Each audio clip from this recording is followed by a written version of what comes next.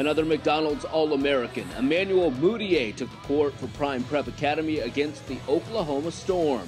And how about the on-site DJ at Prime Prep, keeping the crowd moving during timeouts, although I don't think this embarrassed teenager approved of her mom's moves. First quarter, Prime's Micah Seaborn watched the Oklahoma defense part like the Red Sea so he could score on this layup. 19-9 Prime Prep. Devontae Bailey gets the steal and leads the break to Seaborn, who tosses the lob to Byron Smith for the slam. Again on the break, this time Mudiay with the look-away lob to Smith for the devastating slam. 38-24 Prime Prep at the break.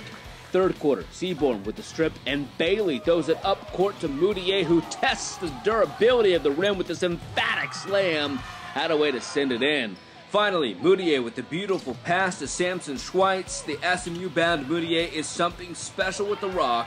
Prime Prep wins it 76-48.